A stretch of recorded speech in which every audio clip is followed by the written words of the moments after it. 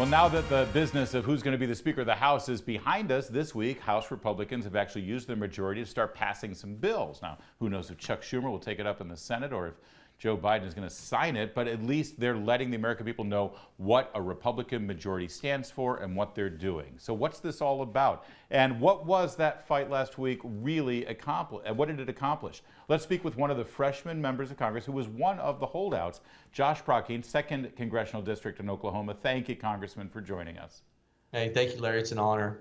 And it was about getting to the people's business, returning the House of Representatives back to a deliberative body.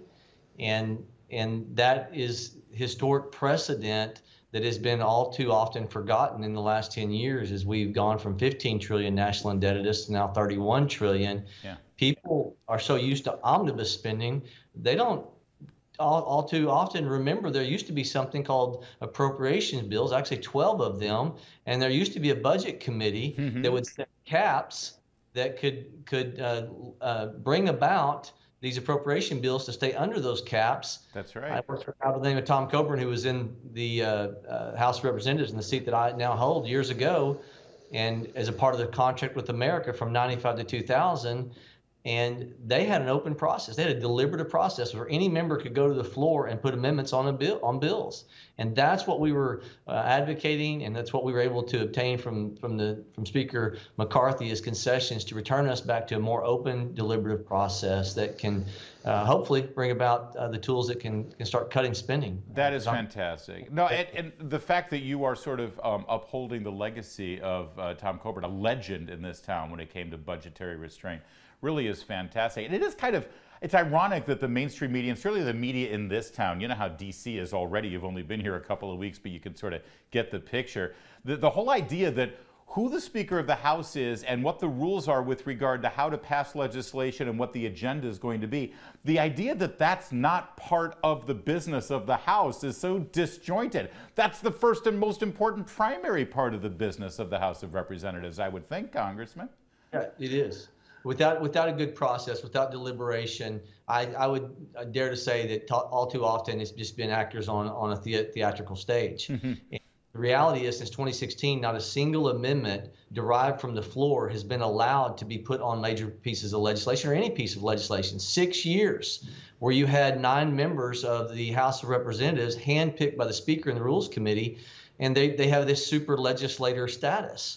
And these super legislators are making the decisions about what amendments should be allowed on the floor. Yeah. And I have a problem with party-led governance. I'm a big believer in George Washington's commentary that factionalism is dangerous.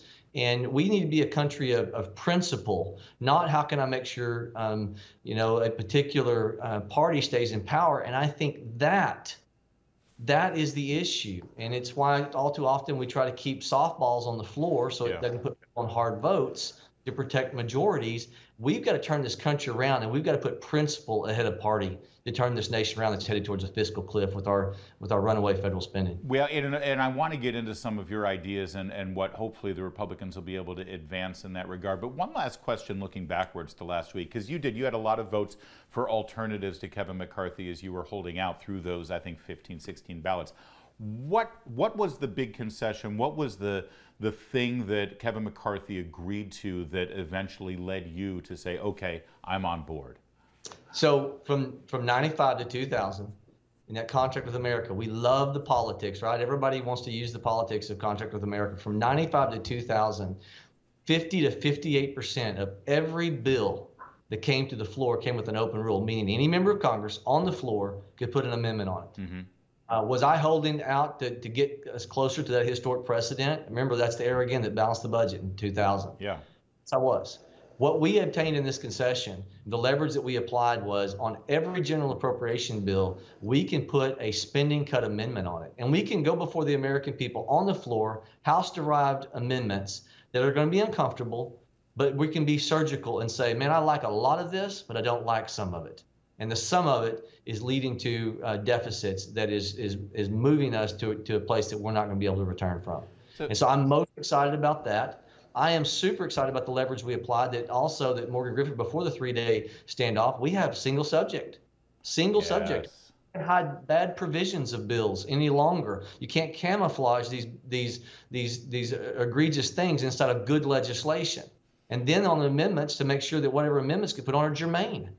So just some simplicity, common sense. Well, things that's going to keep us from this spectacle of, you need hurricane relief in Florida because people don't have any power and they're drowning and they can't get any food. So here's a emergency hurricane relief bill. Oh, and by the way, it's also, half of it is for some sort of wind farm in rural Massachusetts or something, which you would never vote for. So that's all great stuff.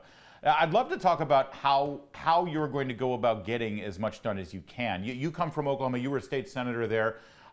Where it wasn't necessarily a divided government. Yeah, you've got a small majority now, plus you've got a Democrat-run Senate, plus you've got a Democrat in the executive branch. Realistically, what are you hoping to accomplish? So I'm hoping in 2 years that we change that. Let me say that. That's why it was so important to get rules in place now, because in the hopes that we have a Republican in the White House and a Republican-led Senate, then with good rules, the ability to be deliberative, the ability to do more than just vote yes or no. I mean, I don't know a single member of Congress who runs thinking that they're just going to have the ability to vote yes or no on the floor and not have the ability to change. Yeah. So this can pay dividends when we achieve that goal in 2 years. Well, good rules can outlast any speaker. The average Speaker of the House, is 2.5 years. Yeah. Good rules that people get accustomed to can last many, many years. And so my hope is these rules, once people go, oh, wait a minute, I now understand that a budget committee means something, that we have appropriation bills that live under the caps, that people will then continue the process, and then we become the Republican Party that adheres to the principles of true fiscal responsibility. And the reality is we didn't get to $1 trillion in national indebtedness until 1980. Now we're at 31 trillion. We've doubled it in the last decade. We went from 15 trillion just a decade ago to now 31 trillion. Everybody has to take responsibility for this. I would also argue, Congressman, if I may, that by proposing a series of bills that just get stalled in the Democrat-run Senate, or even if they make it to the president's desk, they get vetoed, the Republican Party, through this majority in the House of Representatives, is telling the American people exactly what we stand for and what you could hope to accomplish should you win the White House and the Senate. In other words, you're making the case for flipping the Senate and flipping the White House Republican. Absolutely. Aren't these all great ideas? If you just give us the majority in the Senate and give us the White House, they'll become law. Yeah, but so yes, absolutely, it's espousing the ideals of conservatives. The funding of 87,000 IRS agents at a cost of $80 billion. Yeah, that is something when we get in negotiations in these 12 appropriation bills, we can build that into the budget. Perfect. We can start with a budget that says, wait a minute, we're zeroing that out. Yep. That's a perfect example. And by the way, all 210 Democrats voted against firing those new 87,000 IRS agents yesterday. They also did another thing that I'd love for you to comment on here in our final minute. The Republicans passed a born alive bill. If a baby survives an abortion procedure and is a living but clearly physically wounded living human being outside of a woman's womb, the bill that you passed would have provided medical attention to that little baby. Every single Democrat voted against it yesterday, and I'm sure Chuck Schumer won't even bring it up. I'd love for you to comment on that. I think it's crazy as a society we would have to have a bill to force a provider to make sure that they give a child in that situation life-saving treatment, and to have and provide criminal penalties if they don't. I mean, this just goes to show that we are a nation that has got to have a great awakening of our priorities, our culture. And, politics is downstream of culture. And so my hope is that we become a righteous nation again, that looks at life and values it, and that this wouldn't be something you would have to by law bring about, that in the heart of man it would come about naturally. But yes, that is another example where we know in the 10-year period, you had 143 examples of this. Yep. Where a baby is born from 2003 to 2014. These are real examples.